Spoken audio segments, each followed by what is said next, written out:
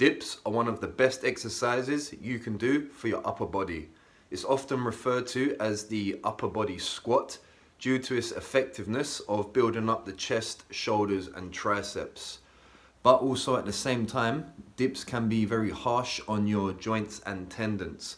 A lot of people suffer from pain when doing the dips, and I myself have suffered from a nagging chest injury for the past year and a half or so, which has prevented me from doing dips. But very recently, I've managed to cure that nagging chest injury and now I can perform dips pain-free. So I'm going to explain to you the steps I took to get over that chest injury and hopefully help some of you who are suffering the same issue. Before I get into this, I just want to point out that my injury was a muscle strain.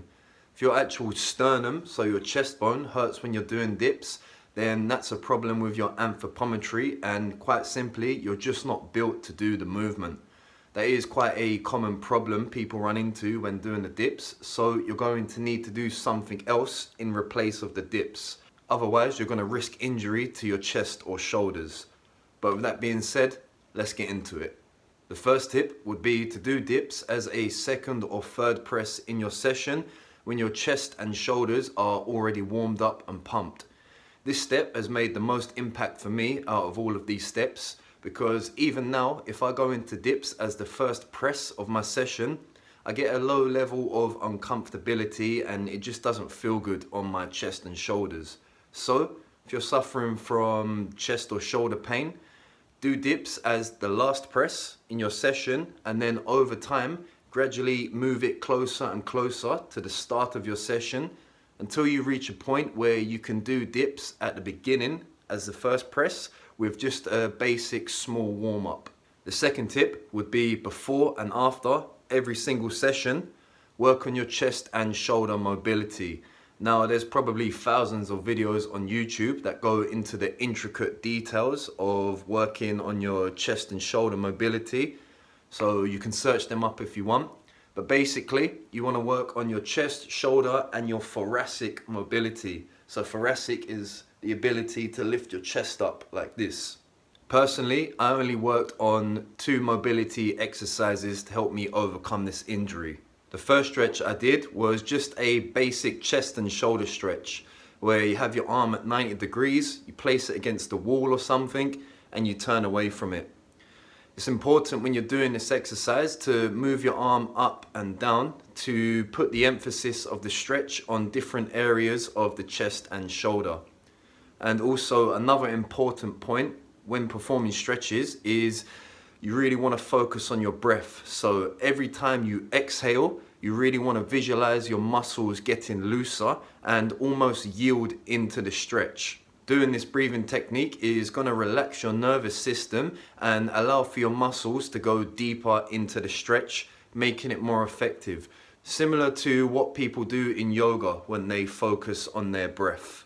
And the second thing I did, I'm not really sure what these are called, but it's where you grab a broomstick and you move it from in front of your body, overhead to behind your body.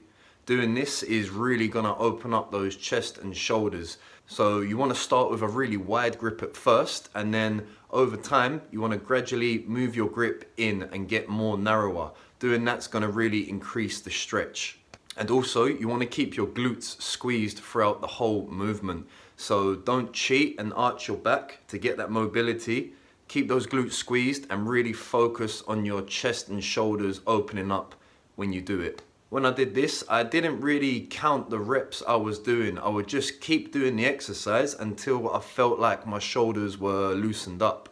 So I would say anywhere from 20 to 50, even above 50 reps. The most important thing would be to really focus on the control and technique of the mobility exercise and just go until you feel like your body has loosened up.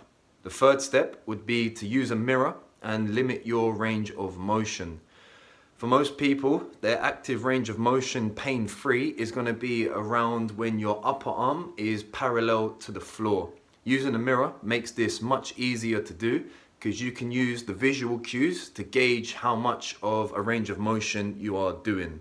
It's important to only go as low as you can pain-free to avoid injury.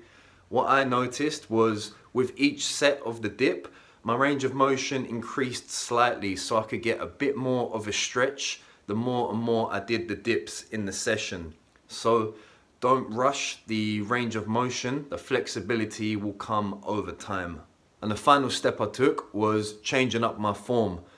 In my opinion, this was also another game changer. So what I did before was keep my shoulders pinned back, really poke my chest out and get a deep stretch on the chest in the bottom of the dip. Doing that now is very uncomfortable and it causes a low level of pain in my chest.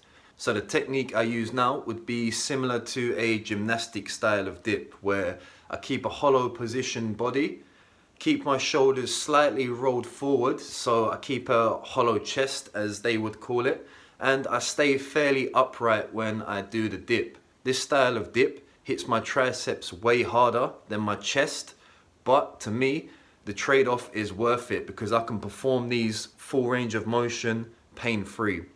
And also, just because of the mechanics of the dip, my chest is still getting hit very hard. It's still a horizontal press. So if the current style of dip you're doing is causing you pain, just switch it up. Play around with the body, the elbow, the shoulder positions. Find a technique that you can perform full range of motion that doesn't cause you any pain. So that is everything I have to say on that topic.